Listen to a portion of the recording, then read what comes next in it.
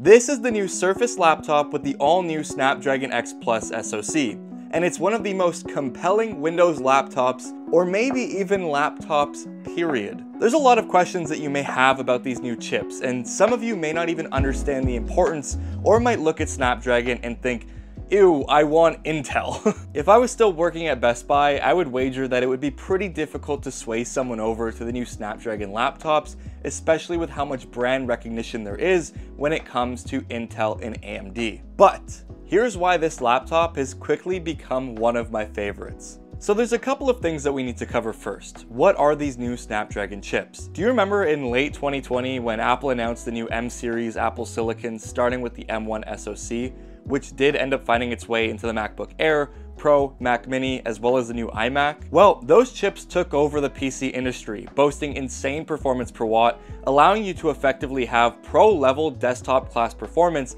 inside of a thin and light laptop, which made the new MacBook Pros an insanely sought-after product for creatives and professionals. This is all done on the ARM process versus x86, which is effectively your AMD and Intel CPUs. Now, I'm not gonna go crazy in depth to all of the details, because this is something that would require its own video just to discuss, because there's a lot to talk about when it comes to ARM and x86 chips. But in short, a lot of the benefits that you're gonna see from these new chips is gonna just be in terms of power consumption, performance, and battery life. This is where Snapdragon comes in to save the day with Windows on ARM, and this device that I have here, the new Surface Laptop 7, is no exception. But before we go any further, a like and a sub to the channel is always appreciated. I just want to say thank you so much for the support you've been showing me recently, and we're almost at 40,000 subscribers, so thank you so much. Alright, before we even touch on performance, I want to touch on this laptop as a package, because in terms of the materials and build quality, I've been really impressed, even in the short week that I've spent with it so far. The entire device is made out of aluminum, which gives it a really nice premium fit and finish. There's almost no flex, the display seems really stiff and sturdy, and the keyboard deck is really strong as well. From a first impression standpoint, the Surface Laptop 7 definitely seems to be a quality device that, to me, doesn't seem to be skimping on the overall hardware. On the exterior of this device, there's two USB 4 ports and a USB-A, which, although is uncommon these days, I really appreciate it, especially if you're in a pinch and don't have a dongle to adapt something like a mouse receiver. There's also an auxiliary port for your headphones, and on the right side, you have the Surface Connect port. I'm glad that there's an alternative to MagSafe on the Windows side of things, and I actually really do think that the Surface Connect cable does attach very well magnetically, sitting almost flush inside of the device. And Microsoft also does sell a Surface Connect dock, which does add additional USB-C and USB ports, as well as support for things like Ethernet and external displays. But what I'm not that much of a fan of is the included charger that comes with this laptop, being only 39 watts. At least on the model that I have here, which is the Surface X Plus. And although I haven't really timed it, I will say that it does charge fast considering that it is only 39 watts, but it would be nice to see a bigger charger included in the box just to top up a little bit quicker. Though I honestly can't complain because the charger that came with my MacBook Air was only a 35 watt USB-C charger, so it's whatever, I guess. Now let's talk about the display though, because this is an area where I've been really impressed. The one that I have here is the 13.8 inch, but there's also a 15 inch Laptop 7.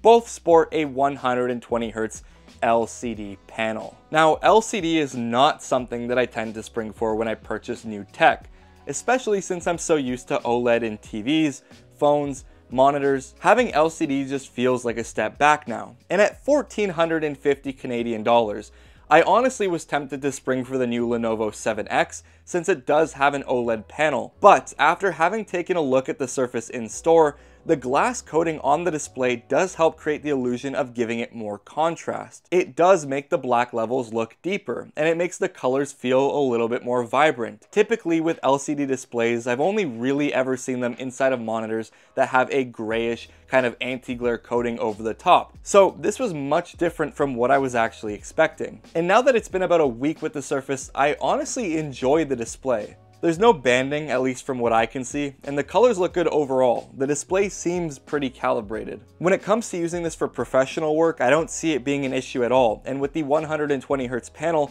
everything feels much more responsive and snappy, so that's always a bonus. Though the one thing that I didn't like about the display is that the edges are rounded, and while I am a fan of the rounded look, Windows isn't built for this. No matter what app you're in, it almost always looks like the display is cutting off some content, and it just feels incomplete. But at 200 ppi and with a 16:10 aspect ratio, it's sharp and large enough to where I have a ton of real estate and can comfortably work from. Keep in mind the Surface is also a touchscreen, something that you don't get at all with something like a MacBook, and while a touchscreen may not be on the top of everyone's want list for a laptop, I find myself using it a lot for scrolling through web pages and zooming into articles quickly. Though moving on to the keyboard and trackpad, something that I was actually impressed with the new Surface Laptop 7 was the glass haptic trackpad. I've used a variety of Windows laptops in the past, and I don't recall this ever being a thing in any device besides a MacBook. And yes, I know I need to use other laptops, but hear me out. It was smooth, the tracking experience is great, and being able to tap anywhere is nice, something that you don't get at all with diving board trackpads like the one that was in the Lenovo 7X. The keyboard, however, is kind of a mixed bag, and I'm only saying this because I wasn't expecting this at all, but I really like clicky, low travel keyboards on laptop, and this is far from that.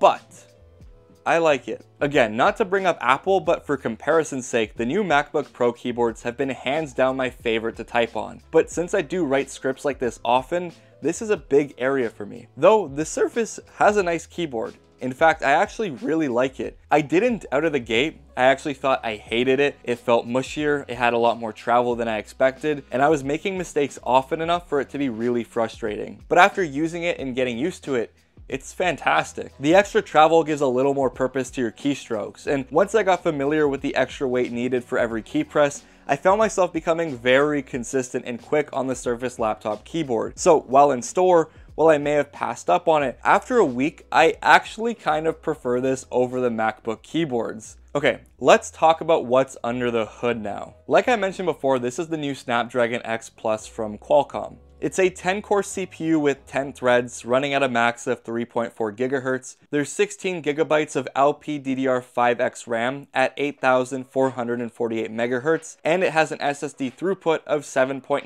GB a second. There's an Adreno X185 iGPU, which does support DirectX 12 and has support for variable resolution scaling and ray tracing. And thanks to the 4nm TSMC process, it runs at about 10 to 35 watts under load, which is crazy. There's also Wi-Fi 7 support, and overall, all of the specs that are on this laptop are pretty good for the price point that it's hitting. On paper, the Surface Laptop 7 is a great machine, but honestly, it really can only live up to the performance it gives off in Windows, and while I like Windows and use it as my primary workstation, there's no denying that it has some issues. Now, what I was honestly really impressed with was the translation that's happening when running regular x86 applications that aren't adapted to ARM. Everything that I've tried to use on this device felt like it was running natively on the ARM chip with no slowdown at all. The only application that I found some issues in was in Discord, where it felt like there was a good 3-second delay between a key press and it actually appearing on the screen. But after restarting the laptop, this fixed the problem, though I have seen it pop up occasionally since then, so keep that in mind. But I have a feeling that this is just Discord and not the way the translation is working on this laptop, considering how good the performance has been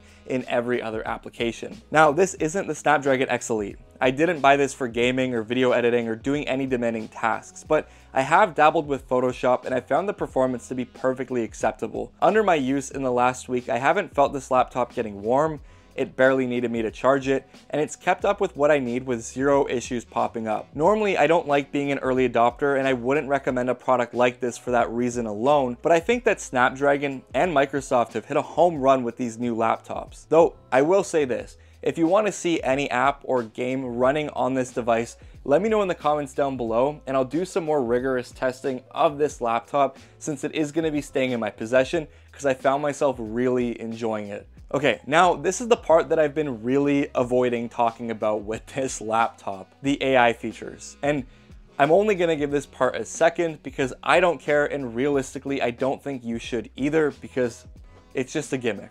The biggest feature, recall, is being reworked because of security and privacy risks, so take that as it is. But there are some silly gimmicks, like the ability to use co-creator inside of Paint to draw and describe an image that you want generated. To be honest, I haven't found this to work great, and it doesn't really seem to listen to my prompts all that well. If you press the Copilot button on the keyboard, yes, there's a whole button on the keyboard for Copilot. Microsoft is really trying to milk this thing and make it work. But if you press the button, you get access to Microsoft's AI, Copilot, and this is cool if you're into it. For me, I don't think that I would ever touch this. If I do need an AI tool personally, I would just use ChatGPT, but I've lived my whole life without them, so I'm good. Though using the NPU, you can actually get some pretty good webcam effects like depth of field, and this is something that I actually do see being beneficial in something like meetings, where you don't want your entire office environment on display. I don't know.